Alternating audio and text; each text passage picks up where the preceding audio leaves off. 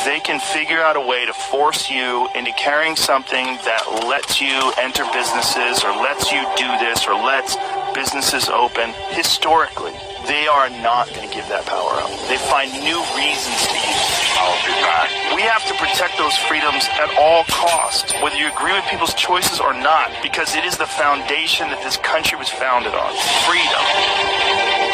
This idea of freedom, there's so many people that think it's frivolous, it's not important, it's not the main thing that we should be focused on, but it is the literal structure that allows this country to be so fucking amazing.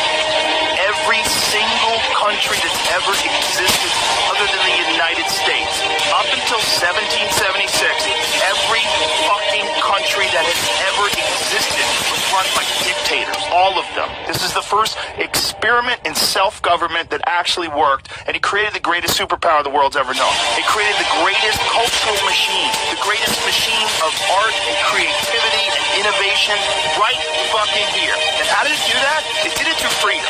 And as soon as you see something, anything that comes along and inhibits your freedom, you should be very cautious of that thing. You should be very suspicious. Because anything that comes along that can inhibit your freedom is, by definition, anti